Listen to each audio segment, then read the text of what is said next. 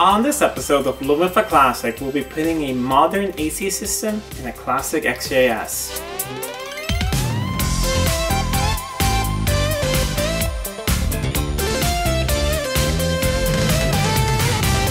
Welcome back to Living with a Classic, and if you're new to my channel, I hope you stick around and consider subscribing. I put out new videos every week on some Jaguar and classic car related content, like this XJS behind me. It's a 3.6 liter manual. It's a friend of mine's XJS. And he's decided to upgrade the AC system. It has the original system, which was working somewhat okay, but when he was out touring and he was down in the south of France and it was really hot, there was a big strain on the compressor, and that compressor was that big Harrison A6 compressor. It was putting a lot of strain on the engine, so the idle speed went down really low. It would almost stall at idle, and it wasn't really cooling very well, and it just wasn't working as it should. So he decided to buy a Fen Air kit, a very similar kit that I had fitted to my 1977 XJ12.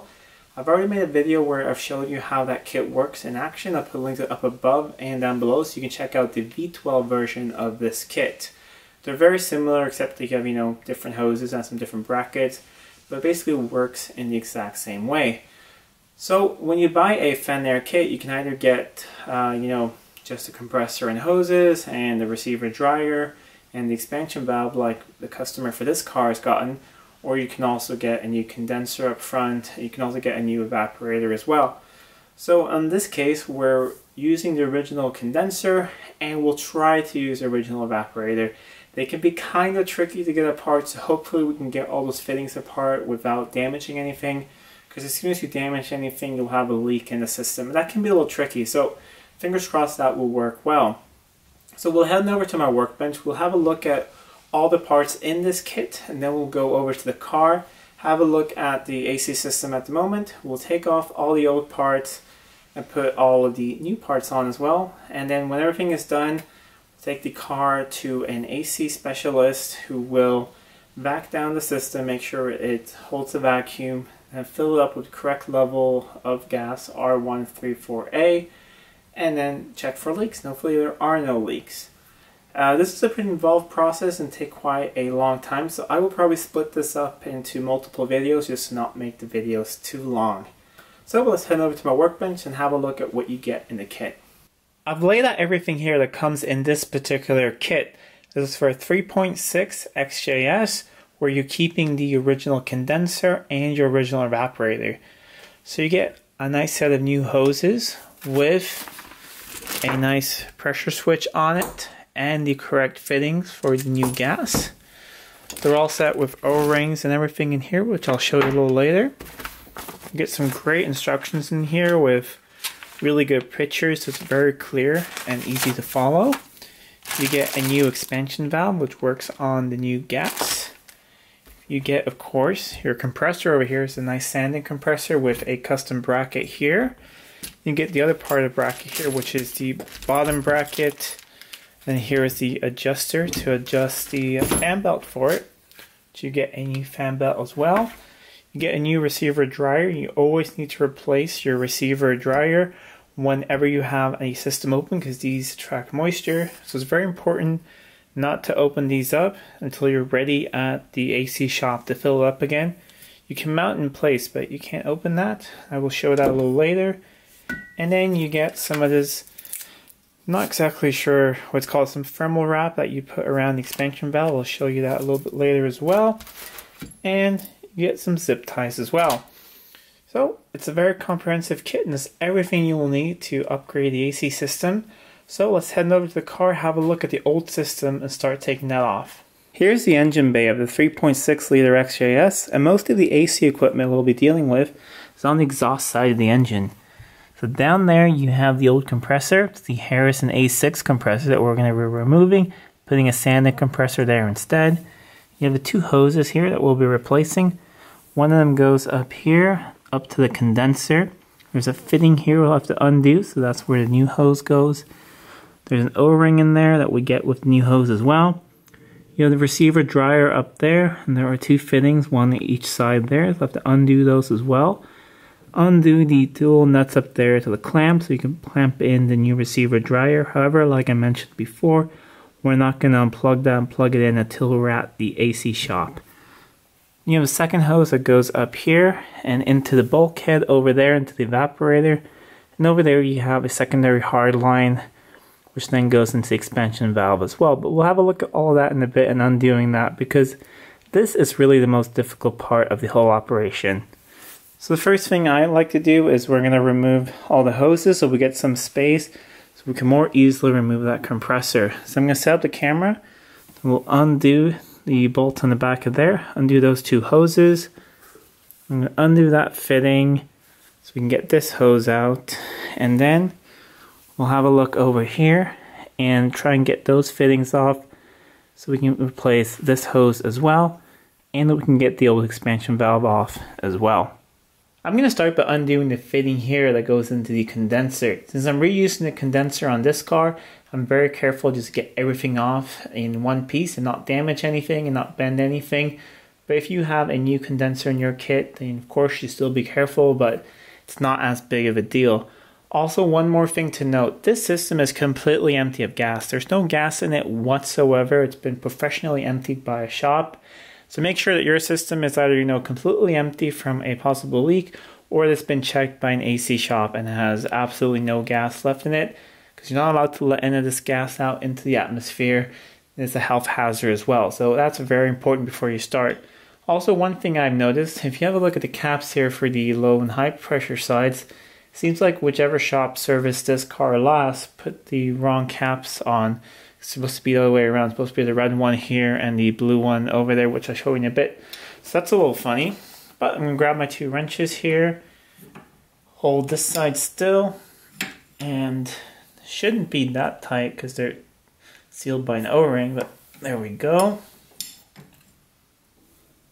For the last couple of weeks, I've gone out and sprayed every single fitting here with some penetrating fluid that can creep into all of the threads here to hopefully get everything off easier.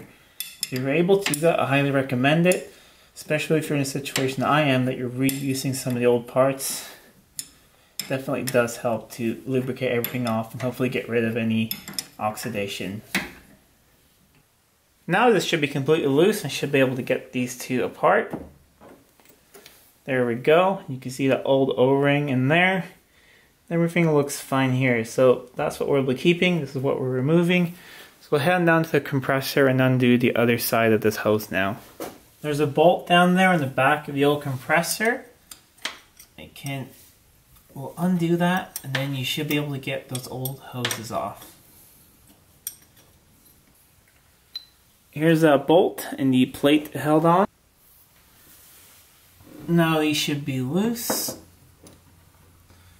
Just gotta be careful not to get any oil from the compressor on anything. I'll get that one out of the way. And the other one is loose there and can just be laid down to the side for now. Then we'll have to loosen it in the other end before we take it off. And here comes, in my opinion, the most difficult part. Getting the fittings off in the firewall without damaging the old evaporator. Since I'm reusing it, I'm going to be really careful not to damage it. If yours is leaking and you're replacing it, well, same thing goes with the condenser. If you're not reusing it, you'll have to be as careful, but I'm reusing it, so I don't want to break anything. Basically, there's an elbow that's going in to the firewall, and then you have a big fitting on top. You have to be very careful when you undo that because the elbow is soft and hollow. The fitting's really hard, so if you just try to undo it without holding anything on the bottom, you'll just destroy everything and it will start to leak. You'll bend it over. So you have to hold the bottom with a spanner, and usually maybe have a helper or two. Someone hold the spanner on the bottom and then try to undo the top either with a crowfoot, which I found works really well, or a spanner that you possibly bend. However, in this case, I had to be a little bit more drastic. I actually used a small little Dremel tool to cut into the nut to be able to pry it apart to get it off. You guys could not get that off at all. It was stuck on there solid.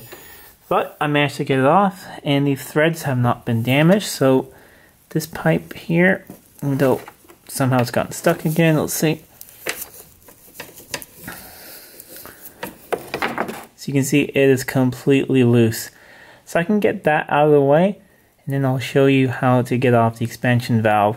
It's kind of hard to film that whole thing because I'm afraid of getting sparks and stuff on my camera, but like you saw, I just cut the nut down a couple times and then I got it out there. If you can see down here, this is 6-sided, so you can hold a wrench on here, down here, and hold that still. And this is the elbow. Let's see if I can remove this out of the way. This is the elbow that you don't want to bend, because then you'll have a leak in here. You'll have to take your whole dash out to replace the whole evaporator. On this side as well, you don't want to bend anything or damage anything. So hold the bottom one here. I found that a 14mm fits pretty well. And then take the top one, which seems to be a 19, and you can simply undo it. This one was not on there tight at all, so that's really good news. I really think it did help to soak everything in penetrating oil a lot. However, that one was just, it was almost welded on there. So, I could probably undo the last of that by hand. Okay, now I'll just put this to the side a bit. Get a wrench in there and get this valve off. Once again, I'm going to hold on to the valve and then just undo it.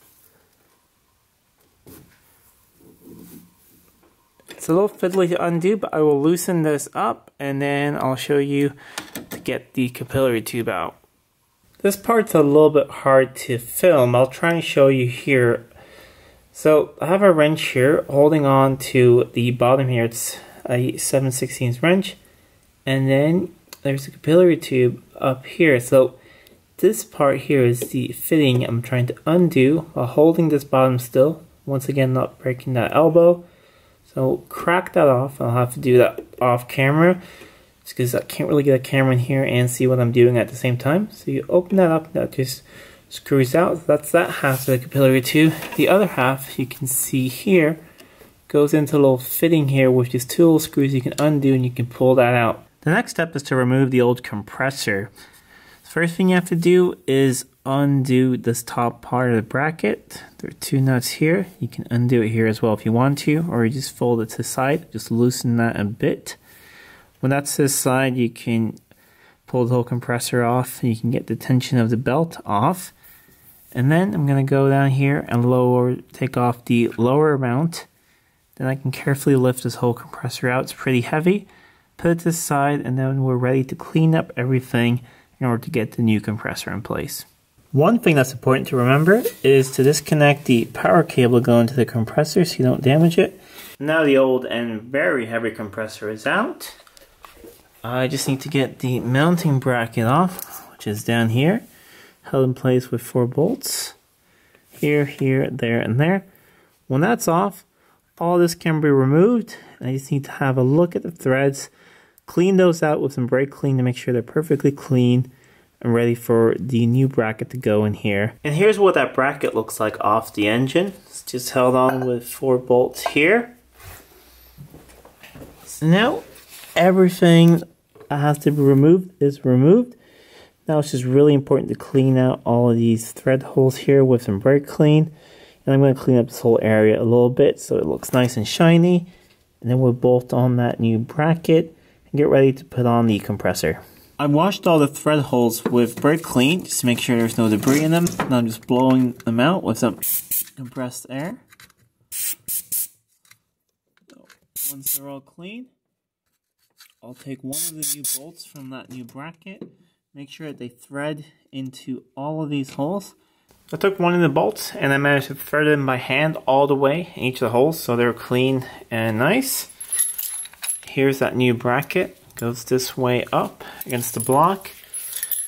Grab some bolts and try and fish it down here. Might be a little hard to see on camera. I tried a few camera angles and it's kind of hard to see, but it just fits down here where the old bracket was. Here's the last one. I'm going to do up finger tight. Then I'm just going to tighten up all of them. We can go and get that new compressor. I cleaned out these 4 thread holes in the same way. You made sure that the bolts could thread in all the way. I've laid down the compressor here on cross members. This is the bracket that goes up here. So I'll hold this up with one hand and thread in those screws, tighten it down. Then I can take the parts that go out from the lower bracket, the support parts, up into the compressor, and the front part, which is the adjuster. Put that in place, and then it's time to replace the belt, and then all that can go together and be tightened. And now the new compressor is mounted. The 4 bolts up here, fully tightened, and the ones down there as well. I also put on the new fan belt now, which came with the kit. Goes over there, and on the outer pulley. But everything is still a little bit loose, because I still want to be able to move things around when I fit all the hoses. So I still have to tighten up the belt, but I'll do that with my hand down here or possibly down below. So with all that fitted, now the next thing is to clean up here a bit more, fit the new thermal expansion valve with new O-rings, and then I can start fitting all the hoses, and then it's just doing some of the wiring down there, but that will be in the next episode. And that's it for part 1. There will be a part 2 coming up just in a few days. I just want to split up the videos just not to make them too long. Like you saw, it was a pretty big pain to get that big nut off there, or the fitting off there from the evaporator. And that can happen sometimes. On my V12, I could not get it off at all, how hard I tried. So I had to cut everything off, and then I ended up having to get a new evaporator because I damaged it, and you have to take the whole dash out and everything. So that was quite a big pain and an extra cost. That's one thing you should think about, that at least in my opinion, you should be prepared to have to replace the evaporator as well, just because it's just so easy to damage. Like a small slip of a key or something, and a spanner, and you break something, and it's gonna leak, and you have to replace it. So if you're lucky, you can get it off really easily. This one was stuck on pretty bad, but you know, with a small Dremel tool and just a lot of patience, I got it off. No problem at all. So, but be prepared that you might have to replace every component in the system. Also, one thing I forgot to mention that's very, very important is that you cannot cut any of the lines with, you know, a hacksaw or a Dremel tool, because then you'll get debris into the system, and any small metal filings you get into the evaporator will make its way down into the new compressor and completely ruin it. That will just be a waste of money. And you'll have to replace everything. So any debris you get in that system will ruin any part of the system. So that's very important to know, that to keep the system very clean. So now when you have things apart, you know, put some plugs or something over so you don't get any debris down into the evaporator or into the condenser as well. So that's it for part 1. If you liked this video, please give it a thumbs up, leave a comment down below, and why not check out Fen Air's website. They make some great products, and I've been very, very happy with their system on my XJ12. So, until next time, I'm Adam, and this was Living with a Classic. I'll see you soon.